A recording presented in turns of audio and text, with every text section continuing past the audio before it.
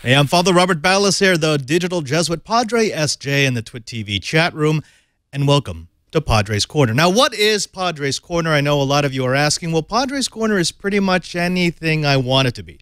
It's a chance for me to spend some time, hopefully an hour every Friday, with a chat room with the wonderful men and women, the geeks and the gals who make Twit TV such an interesting place to work. Now, over the next 60 minutes or so, I'm just going to bring up any random topic that comes to my head. We're going to have an interesting guest who's going to talk a little bit about his experience trying to break into the industry and share a few geek moments with me. But most of all, this is time between me and you, specifically to talk about the things that are going on in the news. Now, here's a question that I've got that I'm wondering if any of you share, and that is, why do sloths poop on the ground? That's right. We just heard about a study from Smithsonian.com about how sloths spend most of their lives in trees, but for some reason, they've baffled scientists by coming down to the forest floor to poop. They typically descend from the canopy about once a week. They've got a very high fiber diet, a whole lot of leaves, so they don't need to do it a whole lot. But when they do, since they have such a high fiber diet, a leafy diet actually, it's amazing that they spend all that energy in a very low metabolism system in order to make it all the way to the ground. It's baffled scientists because it seems to be so contrary to what a sloth should do, how sloths should have evolved to protect themselves. Now, the other interesting thing about this is, well, sloths are just damn cute. But beyond that, the scientists have found out that there's a symbiotic relationship going on between the sloth and their environment. When they come down to the ground to poop, what's actually happening is they're laying nutrition, little food pods for moths. The moths will then lay their eggs inside the sloth poop. The sloths, when they come down to defecate once a week, will have the mature moths grow into their fur, and then when they ascend into the trees, the sloth fur itself becomes a little ecosystem where the moths will spend their entire adult life cycle. They'll lay their eggs for the next burden of poop, and also they'll decompose to become food for algae. Now, the big breakthrough in the study was they found out with that algae, the sloths, when they clean their hair, would ingest the algae and it would provide them with lipids, which is a key high-protein power boost. Not what they normally get from their leafy diet, which would then account for why they can spend that energy to go down to the forest floor. It's one of these very interesting relationships that we found. It's a symbiotic relationship between an animal and the plant world. I find this fascinating because every once in a while we get a story like this, a story talking about a new symbiotic relationship that has been found, and it seems as if these are far more common than we might believe. These symbiotic relationships exist everywhere. Now, speaking of symbiotic relationships, you know, the relationship that I most value is the relationship between us and cute. So I thought, hey, why not show you a video of a bunch of cats being cute.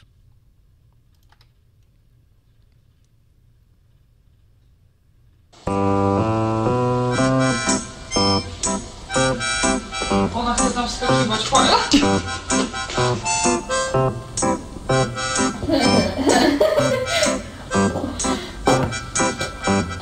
O, widzę.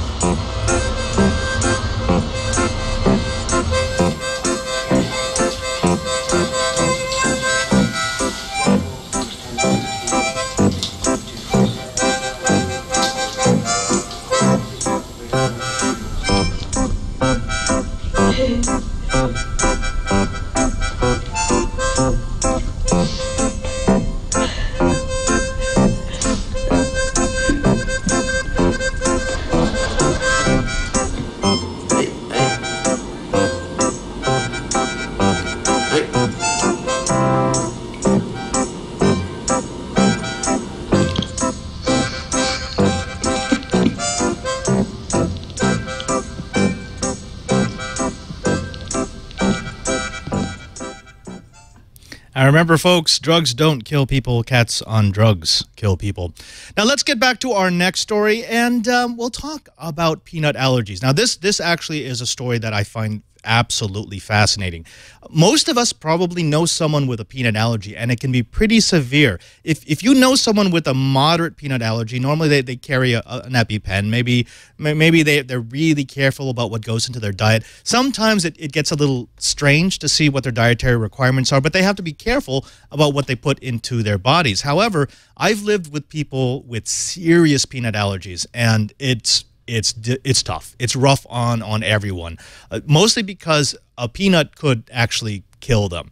Now, a new study has come out that has shown that it's possible to desensitize people to that peanut allergy. This is something that we didn't think was possible before.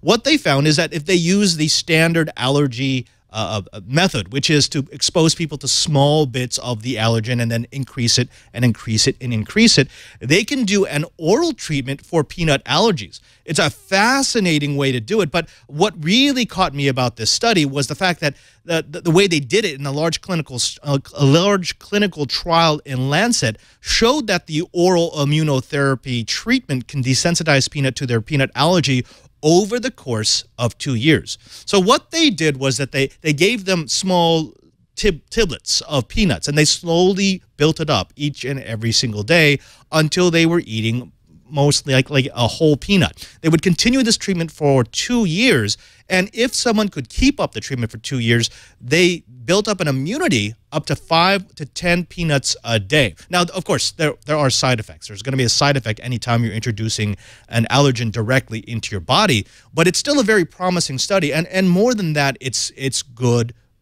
science. One of the things from the story that I took was if people stopped the treatment before the 2-year time period, they found that they could actually redevelop the allergy to peanuts within 6 months or so. So there's a lot of work to be done, and they don't really have an accurate template for each and every single person who suffers from a peanut allergy. This is, again, one of those pieces of medicine that's going to have to be tailored for each individual who wants to be rid of a peanut allergy. But again, if you know anyone with a peanut allergy, or if you've ever dealt with a peanut allergy yourself, this is fantastic news. Now, hey, you know what? I know that those cats were not to make fun of. You know, it hurts the heart to see an animal in distress, even if it was from a drug that they took because of a surgery to relieve their pain. So instead of laughing at cats, why don't we laugh at some smart Germans? Hey, Darcy, look. 100,000 miles. So? It's a big deal. What if I told you that every time a Volkswagen hits 100,000 miles, a German engineer gets his wings? Dooby-dooby-doo. Dooby-dooby-doo. Dooby-dooby-doo. Dooby-dooby-doo. Dooby-dooby-doo. Dooby-dooby-doo. Dooby-dooby-doo.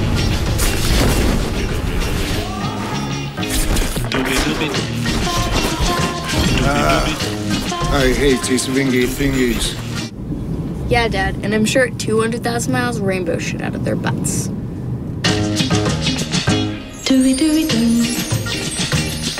Volkswagen has the most vehicles on the road with over 100,000 miles. That's the power of German engineering. Okay, I know it was an ad, but that's the beauty of having my own show. I can play anything I want. I found that this afternoon, and I think it's one of their Super Bowl ads. Actually pretty funny.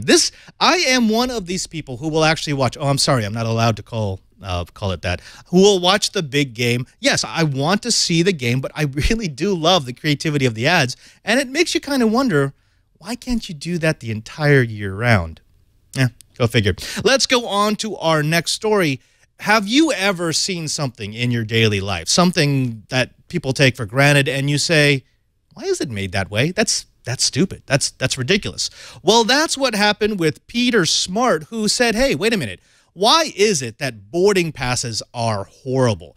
If you've ever taken a flight, you've seen this boarding pass. And the boarding passes that we have are just terrible. It's a mismatch of characters and numbers that may mean something to you if you work in the airline industry, but if not, it's probably just gibberish. I am a frequent flyer. For the last 4 years, I've probably flown about 200,000 miles a year. And even though I know what to look for, I find it kind of strange that over the years we haven't figured out a better way to make a boarding pass. Of course, you could get an electronic boarding pass, and that's what we would prefer.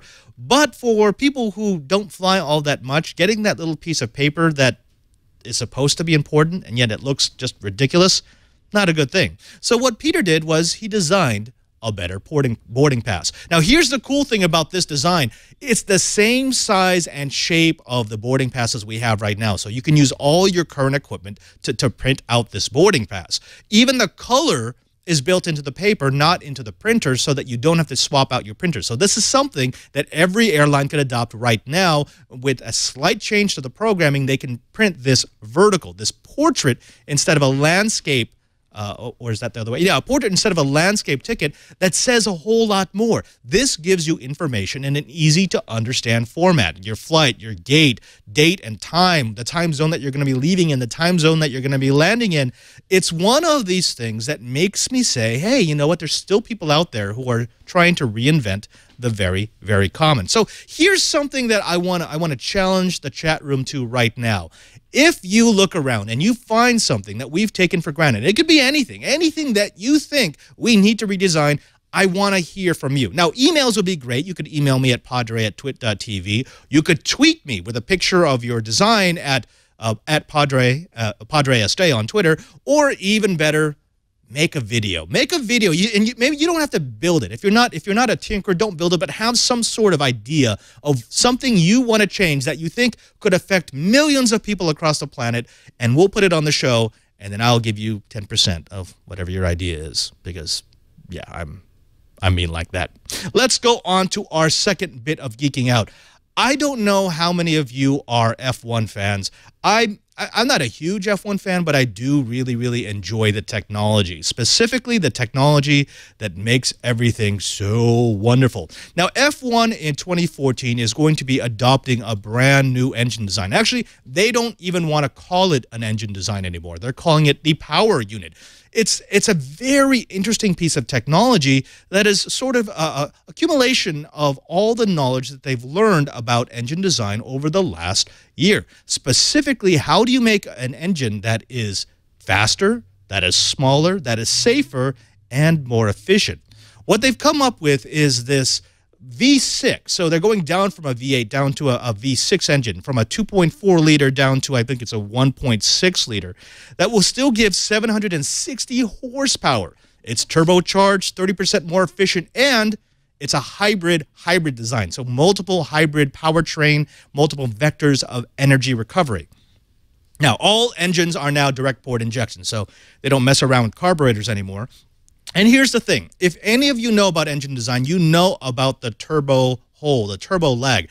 These designs use a supercharger, which uses the exhaust gas, the expanding exhaust gas, the very hot exhaust gas, to turn a turbine, which then turns a compressor, which drives air into the engine, which boosts up your horsepower. Well, it's a great design because you're using something that's normally wasted, the exhaust gas, to increase your boost. But the problem with a turbocharger has always been there's this thing called the lag. In between you putting your foot down and the turbocharger being able to provide additional boost to the engine, there's a period of time where the turbine has to spin up. And then when you release your foot from the throttle, there's also that thing that you see in the Fast and Furious movies all the time when you've got that. That's the exhaust gas coming. That's the turbine releasing its pressure, because if the engine is spooling down, it no longer has a place to put all that high boost air. Now, this new design is actually going to capture exhaust gas from that moment, and rather than venting it out into the air, it's going to continue to turn the turbine, which will then turn a motor generator, which will then provide power into a power unit. Now, here's the cool thing. When you put your foot back on the throttle, it will actually spool the turbine up with the energy that it recovered so that it could provide you an immediate boost. There's no longer a turbo hole. There's no longer a turbo lag. The second you put your foot on that pedal, you're getting all the boost possible. Now, I mentioned that this has multiple vectors of energy recovery. It also uses one of those standard hybrid powertrains. So if you hit the brake before it actually applies the brake, it will use the entire powertrain to recover energy from the car, which it will then use to charge up the battery, which will then be used when you need a little extra boost to pass. Now, I know there's a lot of people out there who are saying, it's F1, who cares? But this kind of technology does make it down into the consumer market. And it's interesting to see how the Grand Prix of racing, the Premier League, is now looking at more efficient ways to get their boost on.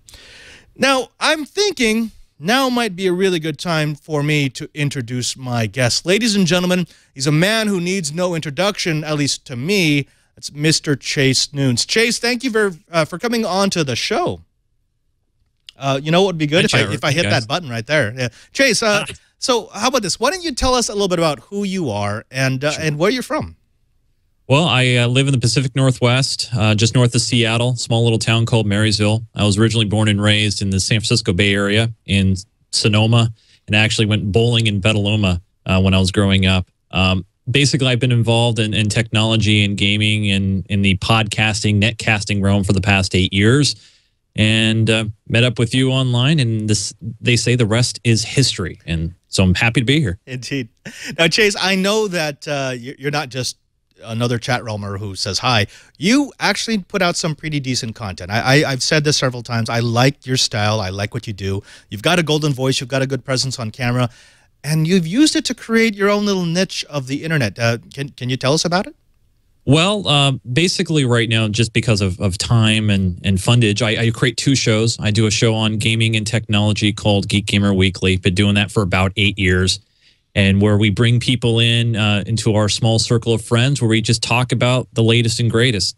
And then about 2 years ago, a friend of mine introduced me to a small little game called Minecraft. Never even heard of it before, and did a show called Minecraft Me, where we show people how to play the game, and we go through many different aspects and talk about the snapshots and things of that nature. So, and then obviously I review technology, gaming. We just got back from CES a few weeks ago and got the plague and did niche interviews. We focused in on going after the smaller companies, the ones that don't get the mainstream attention, and did that. And that was a lot of fun. So did you get this? Did you get the CES Concrud? Yes. You did? Yes. Oh, our whole crew got it. Ooh. It was terrible. Yeah, yeah. Well, supposedly the one going around right now is H1N1, so you got swine flu? Is that the... That's the swine flu, yeah. Awesome. Very good, very good. Now, I was lucky enough to avoid Concrete. I've actually avoided Concrete at CES for the last 3 years. Wow. Mostly because that's the time of year that I get ultra paranoid. I won't shake your hand. I won't kiss you hello or, pat you on the cheek. I kind of stay away from people, which is weird because you're pressed together with a quarter of a million visitors to the city. Yep. Yeah. Well, you could do the fist bump thing. I know that Howie Mandel does the fist bump thing because he's like a germaphobe, right? I think that's the official term. One of my friends was suggesting to me, hey, why don't you carry a small bottle of hand sanitizer? And I thought that was a brilliant idea until I got to the show and didn't bring it. And so, you start shaking hands with everybody. Then pretty soon you come back and then you're on a small enclosed airplane and small cars and then you get it. Yeah. But you know what? Even though I got sick, it's one of those things that if you can go as a journalist and cover it in the media form, it's so much fun. You get to learn about so much great tech. Yeah. Over the years, I think I figured out that it's not so much the fact that you're packed together with all those people. I think it's because people allow their bodies to get so tired. If you're jumping from meeting to meeting, from event to event, and then you go back to your hotel room or your house and you start editing all the packages together. Yeah. I mean, I don't know about you, but it was like 18-hour days for me. Yeah. No, I mean, the worst thing is, you're popping like the ibuprofen or whatever, so you make sure your feet aren't falling off at the end of the day. And we stayed off the strip. We stayed about 20 miles, not 20 miles away, but about 20 minutes away in a small little hotel called Sam's Town. And I was thinking, hey, I'm going to try to put this video up the same day and edit. and the internet connection just was not allowing that. But yeah, you know, it's one of those things where we mapped out like, we're going to do the South Hall today, we're going to do North today, and then we're going to go over to the Venetian today, and pretty soon it's the end of the week, and then your body's just exhausted, right? And you're trying to keep yourself motivated and keep yourself going, but by the end of the week, you're ready to go home. Yeah, no, I know that feeling. The whole idea of it's Sunday, and I'm going to put out 12 videos a day, and I'm going to be able to edit everything down. And yeah, you could probably do that the first, maybe the second day, but by that third day, you're just sort of, you're walking dead. You're like, you know what? Maybe I'll just save some stuff for next month. I'll edit it. And then here's what I love. I love editing videos like a week after CES, and you can't remember the context and you can't remember the cues. You can barely remember who you talked to, and you're like, some guy, CES. Yeah, you get the stack of business cards, right? And you're like, and there's a lot of PR firms that work on behalf of other companies. So what you do is you get these cards, and they're from PR companies. So instead of talking with Razer, you really talked with a PR company that's working for Razer. And then you have this company like, I don't remember talking to them. And then pretty soon it's like, I don't remember anything. And then pretty soon you have no context other than the video itself. And then you feel totally dumb, like, how do I thank these people and write an email? Like, I think I saw you tweet, like, you know, you're writing back to all the people that you spoke with. I mean, how did you do that? I mean, how are you able to remember? Did you have a secret? Yeah, the secret is, and this is going to sound stupid, but the secret is you do it as soon as possible. I mean, literally the day I got back, I went through all the cards, and I was putting videos to names on the cards. And also at the show, I've gotten so accustomed to this, I will take the time and I will tape like a brief video on all the clips of who's in this clip. So it's actually on my video. If I lose the card, or if it gets out of order, or if I get to write down what company that representative is working for, I can always go back to the tape and say, oh, okay, this belonged to the Razer representative, or this belonged to the Belkin representative. It's little tricks like that you learn over the year. Now, I don't want to go on CES all forever. So how about this, Chase? Will you sit with me and go over some tech stories? Oh, I'd love to sit down in your corner, Padre, and let's go through them. Let's go through Padre's Corner. So this is the first story we've got. It's an interesting little ditty that I think might strike well here in the United States, and that is in the United Kingdom. In the EU, they are purportedly working to make tracking not only mandatory, but the ability to turn off engines part of the package by 2020. Now, Chase, this is a cool little story that I pulled up from the Daily Mail .uk that talked about a secret meeting, and they make it kind of sound clandestine, probably more clandestine than it actually was. It's a secret meeting in Brussels between, what are they called, the European Network of Law Enforcement Technology, and they proposed to have a technology developed and fully implemented by post-2020. The technology itself has to be ratified by 2020. That would be included in all cars that would give law enforcement the ability to shut down engines during situations that might require them. Now, the way that they're couching it is to say, we don't know yet what all the legal ramifications are going to be. We just want to have the technology available. So is there a way for you to bake this into cars? Could we mandate it and then say, maybe, I don't know, is there a warrant system that I need in order to shut down a car? Or can it only be accessed by certain law enforcement officials? Let me ask you, what would the sensibilities be here in the United States to something like that? Well, I remember a few years back, I want to say maybe 10 years back, and this is even longer than that, they proposed to put on the back of 18-wheeler trucks, on the back of the trailers, where a cop, let's say a truck is out of control, where a cop could ram the back of that truck and it would hit the levers, or it would fold in the bumper and thus engage the brake system and stop it like a runaway truck or whatever. Obviously, in light of what Edward Snowden has been revealing to us over the past few months through his journalistic contacts, I don't think that would fly here very well, especially when you have people who try to get like crash data from their own vehicles and they can't even get that. And we've already seen internal abuses with our federal and state levels of government. And so you have something like this where you could have a cop potentially, throw on an app, right, and go, okay, well, I'm just going to go ahead and shut down this car. For what? For the for the sub 1% of people who are trying to run from the law, it just seems a little bit of an overkill situation to prevent those one high-speed, speed chase a year. Yeah. Now, we've got the smartest chat room in all the internet, and we've got Real Body who is saying, well, yeah, the Daily the Daily Mail is a rag. Absolutely is a rag, but I don't think the facts are at dispute. No.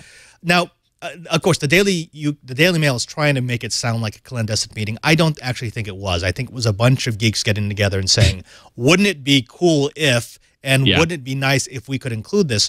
And yes, let's get all the knee-jerk reactions out of the way, because the knee-jerk reaction is going to be no effing way, or as the chat room has said, well, now I'm going to drive around in a Faraday cage, and good luck getting to the transmitter and the receiver. But let me ask you this. It's an invasion of privacy. It's an invasion of what we've expected out of our privacy.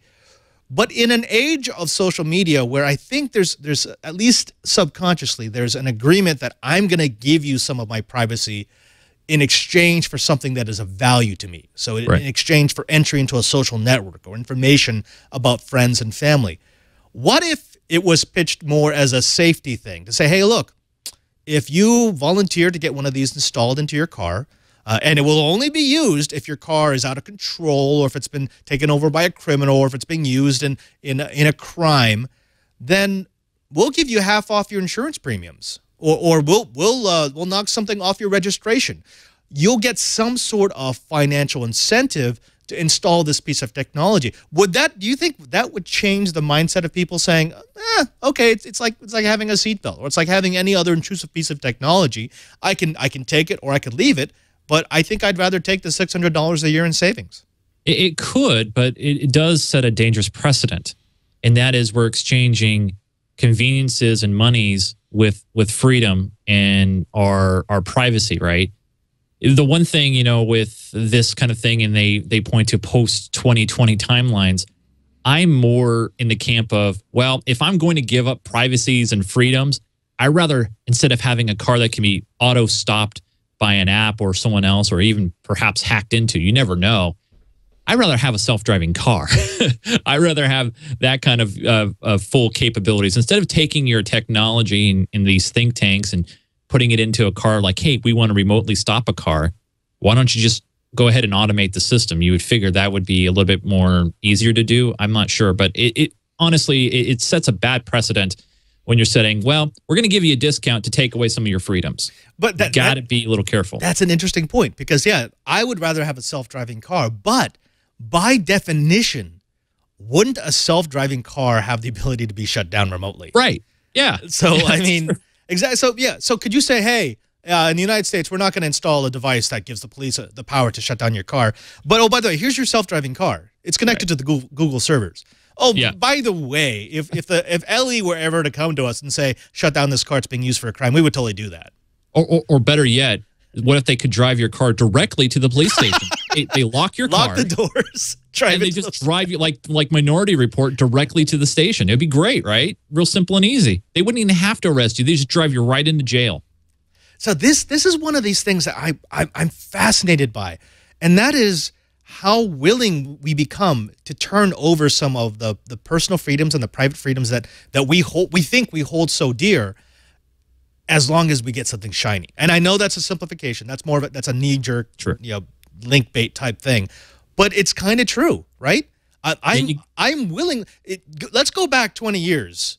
Okay, for me, that I'm still an adult, but for many people here, actually, they're not alive. But let's go back 20 years before the internet and before these online services really became popular. It would have been absolute pandemonium if I had walked into a city hall meeting, because that's where people gathered. That's where people got their social media, their information. And I sat there in front of 400 people and said, hey, I would like to collect all of your phone numbers, addresses, names, and next of kin, and I'd like to know what TV channels and newspapers you've been reading. It'd be bedlam. People are like, wait, what? But we won't collect your names. We're just going to collect the data, you see. We won't collect your names. We just want to collect the data and then just compile that information. And don't worry, it's not personally identifiable, but we all know that, through that metadata today, it's not very hard. So, you got to be careful there. I mean, it's one of those situations where I kind of equate it maybe to the frog in the boiling pot, right? You stick a frog in a boiling pot, it's going to jump right out. But if you put the frog in, we've heard the story, right? You put it in the warm water and slowly turn up the heat. Eventually, the frog won't realize it's being boiled to death. And we have to be alert. We have to keep our eyes and ears open on these kind of situations because they can set a precedent, and we got to be careful about that. Yeah, the price of freedom is vigilance, but at the same time, someone screaming over and over, "You're all sheep! You're all sheep! You're all sheep!" That doesn't work much either. Java in the chat room actually brought up a good point. He said, "Padre, we lost all that with credit cards. Once people started using credit cards, I mean, do you really have an expectation of privacy if you're using someone else's service to buy the things that you need?"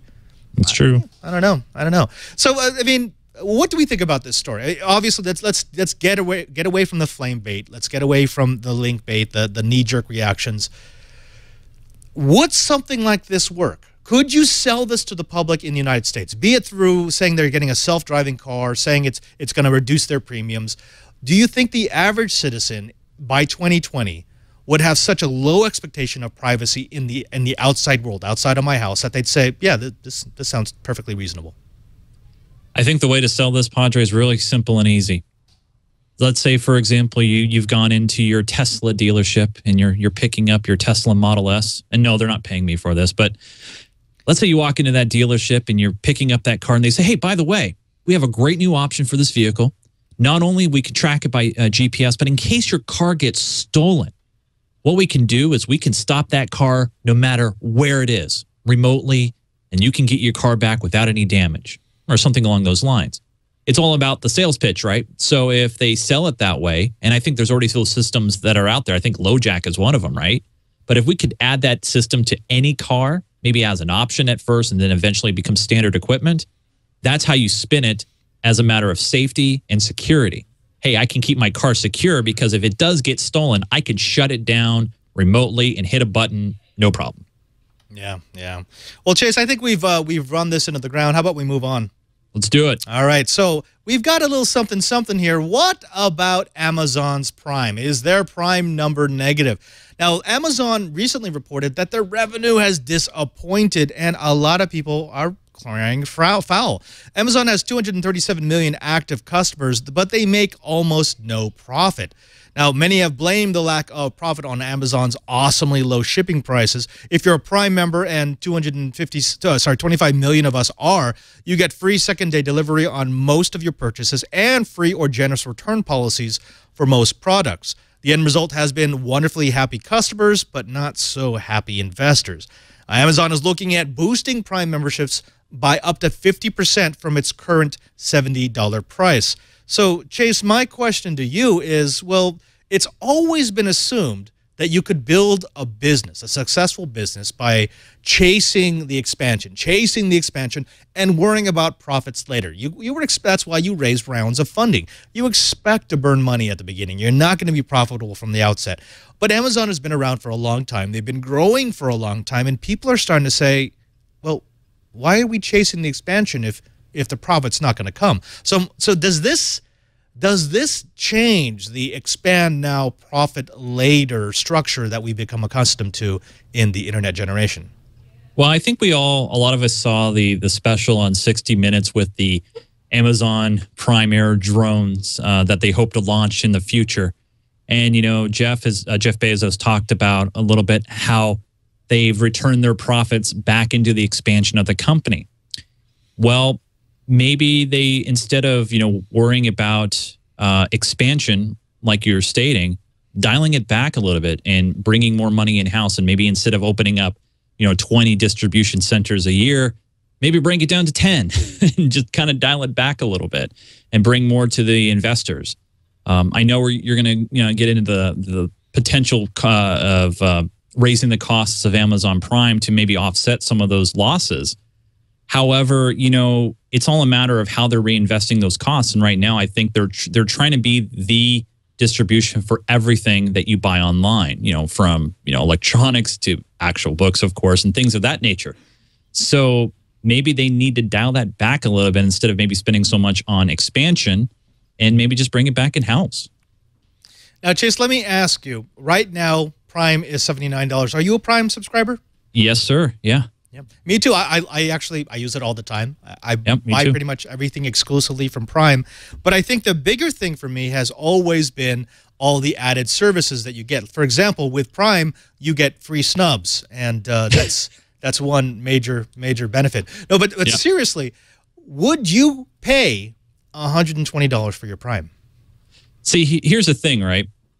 Let me kind of flip this around a little bit. You have high-speed internet access, right? You have high-speed at home. And say you have fiber, like I do, thank God. I love having fiber internet. And let's say the internet company came to me and said, Chase, we're going to raise your prices by 20%, maybe even 50%, because we need to offset our costs for whatever reason they give. Yep. Am I going to drop fiber? Probably not.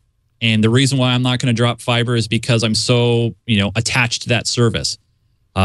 For Amazon, I would pay it because I buy everything I can on Amazon whenever possible. I use their streaming service.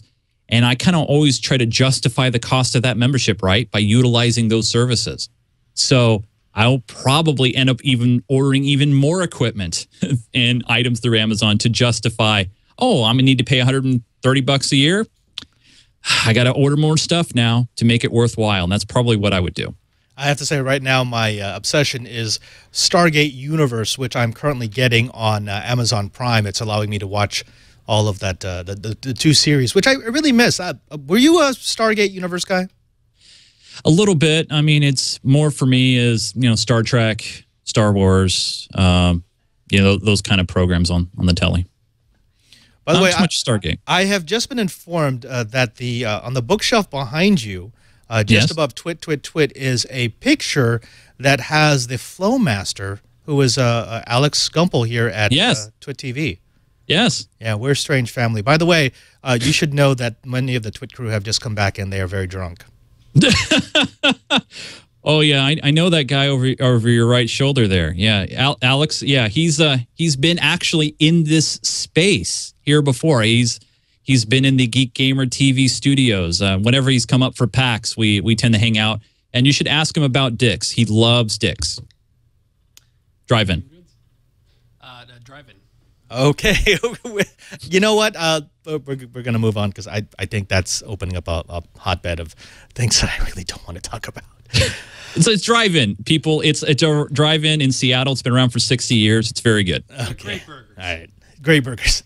Now, Chase, let me ask you. You've got your ear to the ground. You've been taking advantage of all the advances that the interwebs have given us.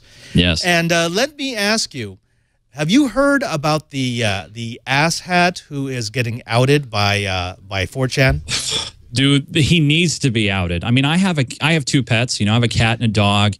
And, man, this is why the internet is so good and so cool, because people who do these kind of things to defenseless beings and animals deserve to be tracked down. Yeah. So let me give for the people the folks at home who may not know about this. Here are the basic facts. We all like it when these AHATs get their comeuppance, but the 4chan, the slash bomb mob has identified this Frenchman who was found throwing a cat 20 feet against a building wall, then landing in obvious pain on the concrete. Now, the interesting thing was that this guy actually put the video on his own Facebook page, which tells me that he thought there was absolutely nothing wrong with it, which is just kind of mind-boggling. And even after 4chan started getting the fear up, he kept it up. So I don't know if that was defiance, stupidity, whatever it might be. 4chan was able to identify this guy. They got his name, his phone number, his address, his email address, and they were able to forward all that information to the local law enforcement. Now that that video has come down, and people are waiting to see if if the LE will actually press charges. But my question is pretty specific, and that is, do you think that this sort of mob mentality is the future of justice on the internet? We've seen it before. 4chan is very good at this, at outing people who most of us would agree are asshats, but they've gotten it wrong before, right? I mean, 4chan was instrumental in identifying the wrong person as the Boston bomber. Yeah. So, Mike, Is this something that we are going to look forward to? Is this something that you think at some point we're going to get fed up with and say, look, you can't keep outing these people. You got to let law enforcement do their job. It's a dangerous slope, right? Because what will happen is, we've seen it obviously with the Boston bomber, the marathon guy, and he was, wrongly accused, and it just turned into a living hell for that dude. It really did. And, he couldn't show his face online. He couldn't show his presence. He couldn't go anywhere, couldn't do anything because everybody thought that he was a terrorist.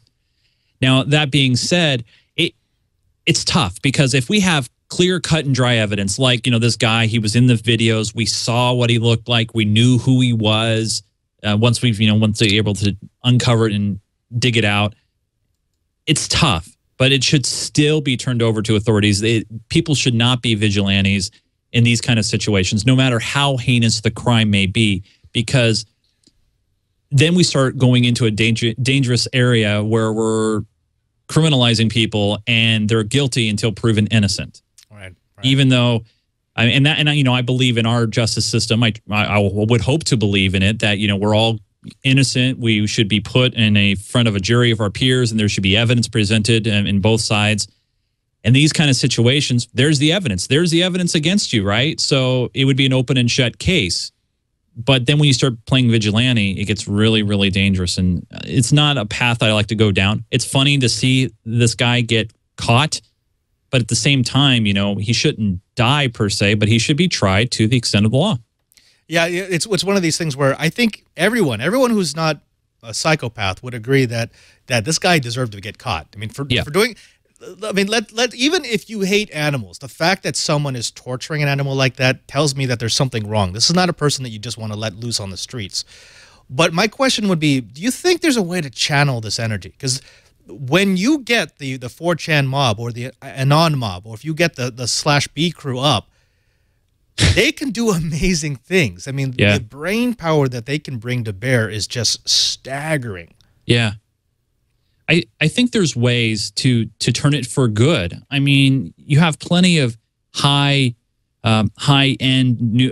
murder cases that are cold case files all over the United States and around the world where, a family is missing, a kid, or, there's this murder that's never been solved and they have, scarce clues. I really think, you should have police departments and other governments, if you will, take advantage of the resources that are out there and say, hey, look, we have the 6-year-old case, explain the facts, explain what's going on, and maybe take it to the community. And I don't think we see that happen as much. I mean, of course, you see traditional news media where they go on Crime Stoppers and they go, well, here's the story of this guy who did this sort of thing, or gal or whatever. But they don't really take it to /B. They don't take it to these guys and say, hey, look, we know you guys are the best at this. Let's see what we can do and work together. But instead, law enforcement agencies look at /B and other websites like it where, these guys are on the internet, they're evil, they're hackers, they're bad people or whatever. And that attitude needs to change. We need to be working together, not against. And if they did, I think we would see more good positive stories where we're catching people that need to be caught in the bad sense. Got it. Well, Chase, how about this? I'm thinking that maybe now would be a good time to talk about our addictions.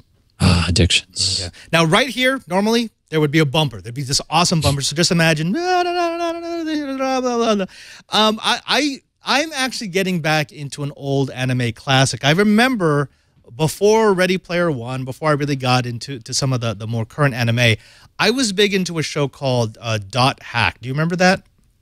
Vaguely. Yeah, so it's not a very original premise. The idea is in the near future, people have figured a way to get a very realistic experience in this massive multiplayer online role-playing game where you could be these rogues and these knaves. And, well, I've kind of fallen back into it. I found it on Netflix the other night, and, I like the anime style. I like the overall plot line. I like the material that it deals with, and I like the fact that you have really tight episodes with a little bit of drama. Now, one of the things that I really like about the Dot Hack on Netflix is that they only do the OVAs, which tend to be a bit more compressed. People, when they watch the original series, they tended to lose interest after a while because it goes on for so long. But I've gotten back into it. I think this is actually going to hold me at least for a week. So that is my current addiction. What about you, Chase? What have you found that's freaking you out? I have a few addictions right now. One of them is Archer. I am so hooked on that series right now. It's not even funny. And I'll go back and watch old stuff just because it's so good. And then I start going online and looking for the actors doing seminars and Q&As and that sort of thing. So I'm completely hooked on Archer right now. I'm also hooked on FIFA 14 for the Xbox One, playing a lot of soccer, and then Battlefield 4 on the PC. I'm still playing that as well. So but in sort of watching, kicking back, just watching some stuff, Archer, and then since you brought up some anime, Sword Art Online, I've been watching that on Crunchyroll. I just pounded through the series, and in case you don't know about Sword Art Online, it takes the premise of kids and other people who are playing this online multiplayer game, but they put on this headgear, and it actually puts their whole entire selves into a game. And then what happens is they kind of get locked into that game, and they can't exit out of it and go back to the real world. It's a great anime, and you can grab it on Crunchyroll. It's really good. Actually, that doesn't sound all that different from .hack, because one of the recurring themes in .hack, actually, I think this is sort of a recurring theme in any anime that has a character entering into a virtual world, is that somehow they can't leave. At some point, the safety protocols get disabled, and suddenly they're feeling pain when they shouldn't, or they can die when they're in the game. But okay, good. So I think we are properly addicted. Now, coming up next, we're going to get into the tech. Are you ready to talk some tech with me? Oh, technology? I like tech. Yeah, tech is good. Let's talk a little tech, but first I'm thinking that maybe now might be a good time for, before we get elbows deep, let's get a little bit of Shia LaBeouf. You're walking in the woods. There's no one around, and your phone is dead. Out of the corner of your eye, you spot him. Shia LaBeouf. He's following you, about 30 feet back. He gets down on all fours and breaks into a sprint. He's gaining on you. Shia LaBeouf. You're looking for your car, but you're all turned around. He's almost upon you now, and you can see there's blood on his face. My God, there's blood everywhere. Running for your life from Shia LaBeouf. He's brandishing a knife. It's Shia LaBeouf. Lurking in the shadows. Hollywood superstar Shia LaBeouf. Living in the woods. Shia LaBeouf. Killing for sport, Shia LaBeouf. Eating all the bodies. Actual cannibal Shia LaBeouf. Now it's dark, and you seem to have lost him, but you're hopelessly lost yourself. Stranded with a murderer, you creep silently through the underbrush. Aha! In the distance, a small cottage with a light on. Hope. You move stealthily toward it, but your leg, it's caught in a bear trap. Gnawing off your leg. Quiet. Limping to the cottage. Quiet. Now you're on the doorstep. Sitting inside, Shia LaBeouf, sharpening an axe. Shia LaBeouf, but he doesn't hear you enter. Shia LaBeouf, you're sneaking up behind him. Strangling superstar Shia LaBeouf, fighting for your life with Shia LaBeouf. Wrestling a knife from Shia LaBeouf, stab it in his kidney. Safe at last from Shia LaBeouf. You limp into the dark woods, blood oozing from your stump leg. But you've won. You have beaten Shia LaBeouf. And that's how we do that. I don't know why we do that, but we do that. That's okay. Chase, yes. You're a big techie, right? Yes. Oh, yeah. Well, yeah, I kind of have to know technology to do the netcasting thing, so yes. Well, if you're a techie, then what do you say we get into the tech? Let's get geeky.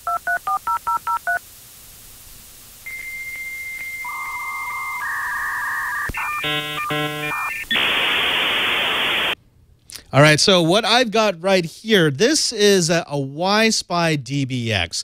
I've been using MetaGeek products for a while because I do a lot of professional work.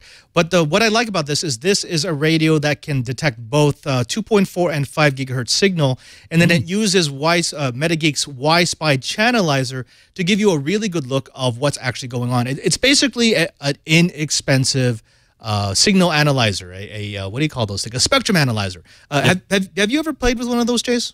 Only in the stuff that's built into, like, I have a Asus router that I run Tomato firmware on, and so I've run the analyzer on that to try to improve my Wi-Fi and make sure I'm hitting the right channels with less interference and such. So I've used them, but built into the Tomato firmware. Got it, got it. And one of the things I really like about the software is that it doesn't just show you what's going on in the Wi-Fi spectrum. There's a lot of free tools out there. You can actually get them for your iOS or Android device or even Windows laptop, Mac laptop, that will show you what's going on in the channels, what kind of clients and APs you've got in the area. But this will show you things like microwaves, and it will actually give you the tools so you could figure out what might be stepping on your frequencies. Here in the Brick House, this is absolutely vital because, well, we need to know why things keep breaking on the wireless spectrum. It's just because the area is so noisy. Yeah. I did a quick segment with this a while back for my other show, This Week in Enterprise Tech. Yeah, you want to take a look? Sure, let's take a look. All right.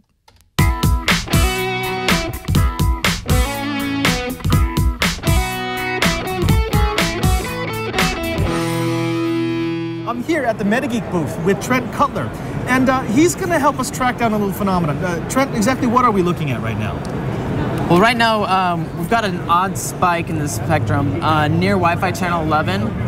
And we are curious what it was, so we're going to use the new feature that we've implemented that tracks down devices. So we call it Device Finder. And that's in cooperation with your directional antenna. Correct. So as you move it around, it's like a flashlight, so you can find the source of interference.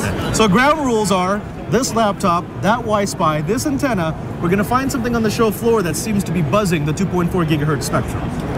So we notice an odd peak of interference in the spectrum, and so what we need to do is we need to zoom in just to that source so we can go into device finder mode with the directional antenna and track it down. So we're looking at this amplitude level right here, so we're going to walk around and find it. So I saw an increase of activity, so I'm going to head this way. This view is also showing me increase of amplitude right here, so I can also watch this to see if I'm aiming the right way or not. So if I aim away from the source, you can see it changes colors according to the signal strength.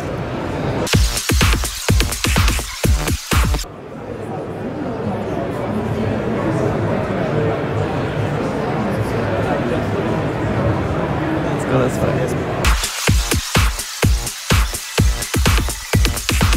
We're getting closer. As you can see, we've gotten closer to the source. So we're gonna go further this way. So I'm facing the opposite way, and we've had a decrease. So I'm gonna turn around.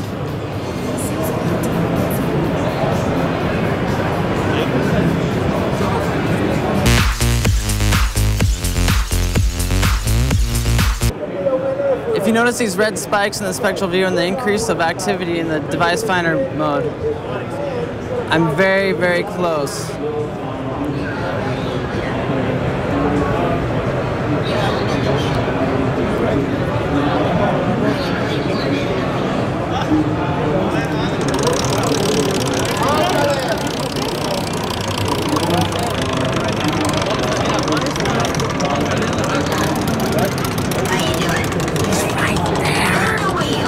Crashing Wi-Fi channel 11. Hey, Xbot, we have a winner. This is amazing. Okay.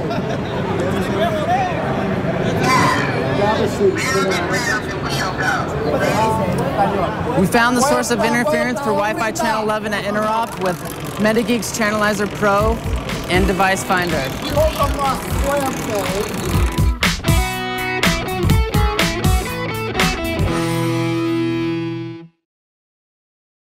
It's an interesting device, and you know, that is actually a segment that I did for This Week in Enterprise Tech. It's not an ad. I'm not being paid by MetaGeek. But when I think about the tech that I use on a daily basis, this is definitely one of the pieces of tech that I think of. What about you, Chase? Is there any tech that has you interested right now? Well, not too much, other than, you know, the big game is happening on Sunday, the big super game of hand egg. Since we can't say, you know, I understand. I'm sorry. Hey, I'm don't. sorry That thing. That thing. Anyway, I will say this. The technology surrounding that game, I think, is really, really cool. I believe Fox is going to have 52 different cameras set up all over the stadium, locker rooms, tunnels, under seats, in players' heads, maybe even on the Gatorade bucket. Who knows? They're going to have sensors in the grass so they can actually tell us how cold the grass is and how it's going to, possibly change the aspects of the game. Obviously, Fox is going to be streaming the game, so I'm obviously interested in that aspect. So that kind of tech this week I've been really been glued to. I love to see the kind of envelopes because we've seen it happen on the Super Bowl, the biggest event in the world, the biggest sporting event in the world, where you've seen always new tech being innovative. So can't wait to see that. Yeah, I actually have a couple of colleagues who are doing tech for the Super game. For the Super game. That a couple of them are working on Wi-Fi. A few of them are doing some of the straight up wired networking, and there are going to be more sensors in that stadium than I think I've ever existed in all of sports. I mean, it's crazy. When I start looking at some of the articles that are talking about the different teams that are installing different pieces of tech to make sure, and I'm not just talking about safety and surveillance stuff, but I'm talking about stuff that the NFL has asked for so they could do these awesome views of exactly where the balls are, what the players are doing, and it's actually pretty impressive just to look at the logistics, what it takes to put all that tech and make it work without killing each other. Yeah, and just for one game, right? Just one game, right? Just for one game, which tells you how crazy profitable that one game is. If you can afford, if you can write off $30 million in tech expenses that will be used one time and say, "Oh yeah, that's just the price of doing business." You know that they're making book. To take that Wi-Fi analyzer across the stadium, I bet you there's going to be interference everywhere. I will say this: there is a company that I deal with on a regular basis that makes fiber products and fiber analysis products. They developed a process by which you can embed fiber into concrete flooring. Oh, wow. And what happens, and it's not used for transmission of data. What they found out is a very good way, a very inexpensive way to figure out where people are, because even the subtle pressure that you get on the fiber that's within concrete will tell you how many people are standing above it, where they're moving, where the weight distribution is. It's amazing technology. And they said, "Oh yeah, we're testing it out at the Super game." Like, Super game. Really? Well, and in all, the Niners, they got their new stadium down in Santa Clara. Well, think of the technology. I mean, they've already talked about how it's going to be the most connected stadium in all of the NFL and how they're setting up these Wi-Fi mesh networks. And it's just that kind of technology. I mean, I'm a big sports geek. I know you are too. We love sports, but we also love the geek inside those sports. And I can't wait for the big game and also for the new stadium to open up. I think it's going to be really cool. Yeah, I don't have to think about the technology. We're actually doing a episode of This Week in Enterprise Tech from the new stadium. We'll be broadcasting with one of their engineers who's going to take us through and show us all the little nooks and crannies. Although he said there's actually a lot in the stadium that he's not allowed to show. Just for security reasons, they're not allowed to show off some of the more interesting tech. I'm like, oh, okay, any tech, that's fine for me. Yeah. And then I asked, no kidding, if maybe we could do that during the opening game. That'd be nice. Well, the Seattle Mariners, they have the largest HD screen of all of Major League Baseball. They installed it last year, and the resolution, it's so big, it's so huge, and it looks phenomenal. So I mean, and one of the sportscasters that I follow on Twitter, he took pictures of inside the control room, and it's literally, like NASA, mission control. Take what you got there at TWiT and magnify it. And so that kind of tech, I just like, oh, that's so cool. Can I just hang out there for a day? That's just so neat. That's so can't wait for that. Geeks Paradise. Yeah. Now, Chase, we have reached the end of this episode of Padre's Corner. I want to thank you for coming on. I've been wanting to have you. You know this. I promised you that I'd get you on the Twitch stream at some point in the near future. I wanted to have you on, and you know what? I want to invite you back at some point. So as soon as we figure out how this is going to work, would you be willing to come back and talk to the good folks in chat room? Oh, the chat room is what makes this place the best. I mean, you're cool to hang out with, Padre, but that chat room is awesome. It's an instant community. On demand, it's great, and I'd love to come back. It'd be a lot of fun. Fantastic. Now, thank you again for coming on. Would you please tell people where they can find you, where they can find your programming. I know that you want to make this a life thing. You want to be able to live the dream, to do stuff like Twit. Where can people find your content? Where can they find you? They can follow the content at geekgamer.tv. That's the website address. And from there, you can go off to YouTube and Facebook, wherever you want. But all the essential content is posted there. And if people want to follow the network, it's at Geek Gamer TV. And they can follow me directly and all my crazy antics, especially when it comes to #boom at Nunes, Nunes. People can follow me there. Chase, thank you very much. Yes. Now you can find me. You can find me at my YouTube channel. This is not actually an official Twitch show. This is something that I'm doing, and Leo and Lisa are allowing me to do on Fridays. Follow me at youtube.com/PadreSJ. I don't have much up right now. That was a personal page from way back, but I'm going to be converting it for use by Padre's Corner. So please stop on by, subscribe, so that we can get all this stuff out to you. In fact, I think at some point we're going to try to broadcast these live over YouTube so that we can get the episodes automatically up and running. Also, did you know that I'm actually a regular host on Twit TV? Yeah, I do 4 shows during the week. I'd really love it if you came by and watched, or even if you downloaded our episodes after the fact. I'm on Twiet, This Week in Enterprise Tech, Mondays at 2:30 p.m. I'm on Tech News Tonight on Tuesdays at 4 o'clock p.m. I'm on Know How at 12:30 on Thursdays, and I'm on Coding 101 at 1:30 also on Thursdays, all time in Pacific. Go ahead and stop by, say hi. Make sure you jump in the chat room because we do these shows live. And believe it or not, I actually read your comments during the show. I integrate them into the show. Again, it's part of the experience of twit.tv. Also, follow me on Twitter. Please tell your friends about me. Jump over to twitter.com/PadreSJ. That's at PadreSJ. And not only will you be able to follow what I'm doing, but I'm going to use Twitter as a way for you to tell me who you want to appear on Padre's Corner. Till that time comes, thank you very much for watching. Thanks to Chase Nunes for being our guest. Thanks to Lisa and Leo for letting us do this. And that's the end of Padre's Corner.